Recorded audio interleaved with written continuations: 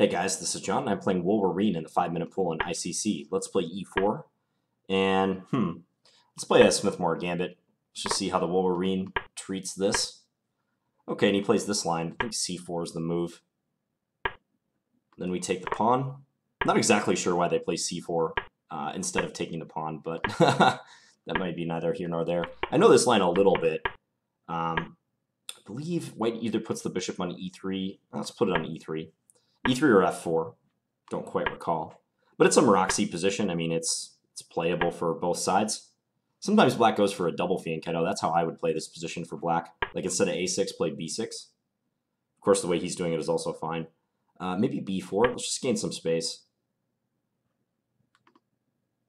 I know from watching Christoph's videos and from playing this opponent myself a couple times that this player usually plays pretty fast, and they like to apply the pressure on the clock. So let's play queen d2, maybe bishop h6. Trading the dark square bishops would be beneficial. Let's take that. He takes the bishop, okay. So if I play knight d5, I'm threatening bishop b6, in fact. Looks annoying at the very least. Let's do that. Maybe bishop h6 to come. Can he play e6? Bishop b6, I forgot that he could go to h4. I just didn't see that. Not that I forgot, I just straight up didn't see that. But e6, I can play knight b6 at least and grab the bishop pair if I want. Yeah, this is a irritating piece for him because I don't think he's in a huge hurry to play e6. And it's not a desirable move as far as this d6 pawn goes. I already have a half-open d-file, so I may be able to attack him later. Okay, rook c6, so that kind of asks for it as far as b5 goes. So b5, if we trade, he takes c1. I take with my rook, then I'm ready to play bishop b6 again. What's he doing there? Looks good to me. Let's do it. I think this is fine. So if e6 now, the same thing could happen. Bishop b6, he'll go to h4, or maybe even a8. So he's just going to try to trade. Man, that move, again, bishop b6, queen e8 he would have to play to guard e7. Do I really not have anything there? Maybe I just trade and then bring my rook into c7. That looks pretty good. Yeah, let's do that. So bishop b6. Win a tempo on the queen. Just force him to a undesirable square. There's also maybe bishop h6 I could have looked at there. I wish I had two bishops. One to go to b6 and one to go to h6. That would be perfect. After queen e8, if I could play bishop h6, his rook would be trapped. It's not Bughouse, though, so we can't do that. Also, is there anything with f4 coming? Probably not. It's strange that he's thinking right now. What is he thinking about? That makes me think that I'm missing something after queen e8. Like, he seems hesitant to play that move, even though it seems so obvious. I guess I can trade, and then I probably have to play a4 before anything else. Oh, no, I don't think I'm missing anything. Knight c7. You can just move his queen somewhere. Although knight c7, maybe then I play a4. I mean, it is slightly awkward for him. Maybe knight c7 followed by f4. That might be the solution. This bishop has no squares. Let's do that.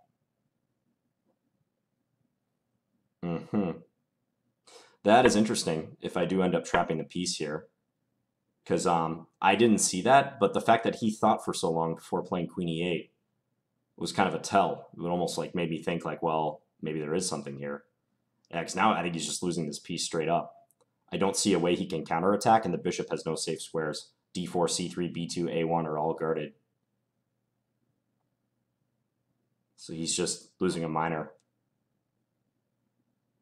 Interesting. Yeah, not sure I would have seen that if he had just played queen e8 quickly. I might have gone for the exchange on f6 or something else. Anyway, he can shake this up. It doesn't look like it. Yeah, he just resigned. I think it's pretty much straight up piece. Yeah, plus 4.5. All right, so quick game. Let's go back and take a look at it. So tried the Smith-Morra, but he declined it with d3. Like I said, c4 is a recommendation here. I'm not exactly sure why, because I would assume bishop takes d3 often just transposes. Like, it's a good idea for white to get the pawn to c4 because you do want to play your knight to c3. the natural square. Also, it helps you to obtain control over the center, like that d5 square. But I don't know, maybe someone can chime in like why bishop takes d3 is never recommended or played. It might be played, I don't know, but I've just always seen c4. Maybe d5, but d5 doesn't seem like a convincing move in view of that. And the d5 pawn will be double attacked. So I played c4 and he played g6 take. If I play knight c3 too soon here, there is a chance he'll play bishop takes c3 and give me double isolated pawns. That in itself would be interesting, but I prefer to avoid that option. So hence I played knight f3 first. He went d6, I played h3. A useful move, just stops bishop g4. He might not play bishop g4 right away, but I still think it's fine. And now that the knight is blocking his dark square bishop, I think it's fine to play knight c3. So he went knight c6, I played bishop e3. So as black, I kind of like the plan of playing b6, and then going bishop b7 and playing knight d7 later. The knight fits in nicely on that square. Whereas in the game, he played bishop d7, or a6 first and then bishop d7, but I would rather play this position than against that setup with the double fianchetto that I just mentioned. It's interesting because like in a normal Maroczy-bind with a white knight on d4, black often goes for this setup and then tries to take on d4 and then play the bishop to c6. But in this setup, it seems a little harder for him to exchange a pair of minor pieces, so black will remain more cramped in theory. And I'm not sure this bishop can be transferred anywhere where it will be immediately felt. So hence, I think it's probably better posted on the long diagonal. So I played a3, got ready for b4. And knight e8 seems suspicious. I'm not sure what black should do instead. Let's turn on the engine and see, but knight e8 just looks like a step in the wrong direction. Bishop e6, trying to go knight d7 perhaps. Yeah, I've got a nice position though, even if knight d5, threatening the bishop b6 move again. Yeah, I would much rather be white here. The space advantage counts for something. So he played knight e8. I played queen d2. I guess knight d5 immediately is playable. Probably better even. Because here, if e6, bishop b6 is just winning material. Notice that the h4 square now is covered by my knight. Same with the g5 square. So his queen has no good flight squares. Knight c7 is the best move, which would just lose material. I can always take here and win the exchange.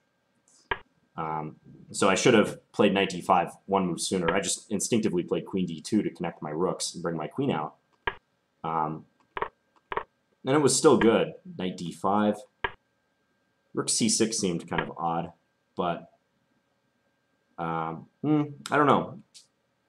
e6 is not the greatest move either. Like I said, it weakens d6, and in addition to the possibility of bishop b6, there was this other move I mentioned, knight b6, just attacking both these points. Rook c7, c5. Yeah, and I'm bringing the heat. If he takes, I assume bishop takes c5, hitting the rook on f8. Could be trouble for black. He's not coordinated. He's cramped. So he played rook c6, and I decided to force the issue with b5. We got this trade, and he swapped the rooks. So now the bishop b6 threat is back on the table. How can he defend? So if e6, and I play bishop b6, he can escape to h4, like I was saying. And then it seems like my knight would have to retreat, or I guess I could keep going with f4. I doubt I would see that counterattacking move, though. So I probably would have played knight b6 after e6 and maybe just have been content with the fact that my knight is cramping him and I can take his light square bishop whenever I want. And I would like to advance my majority over here. So I'd be looking to play like a4, a5, a6 eventually. And I think it's going to take several moves for him to get his rook into the game, and white's significantly better even here. But yeah, as played, he played knight f6 and I went bishop here. And then, so check out his time. He has 3:49 when he started that move. And yeah, he's down to 3:12. So he took over 30 seconds to make this queen e8 move. Whereas I thought that move was just forced. Like I was just expecting him to play it right away. And remember at the beginning, I said this guy was a fast player from what I've seen. So, I mean, I'm not a big believer in luck in chess, but sometimes like situations like this happen where you can kind of read your opponent or pick up on something that otherwise you might have missed. Because if he had played queen e8 right away, I think there's a good chance I would have like taken and not seen the knight c7 followed by f4 bishop trap idea. So I guess that means after bishop b6, he has to do something else and just give up the pawn, but that looks pretty awful in itself. Like, say he plays queen a8, I Check. take e7, say king g7. Oh, I guess there's even the same problem. So he might be just lost after bishop b6 no matter what he does. That dark square bishop's doomed. So knight f6 was the real big blunder, the game-ending blunder, but he already had a tough position. So, yeah, I wouldn't play this setup for black. I think it's inaccurate to do so. The combination of a6 and bishop d7 without a possibility of knight takes d4 is a little sketchy in my opinion. All right, hope you guys enjoyed this one. I'll be back tomorrow with another video. Thanks for watching, guys. Bye.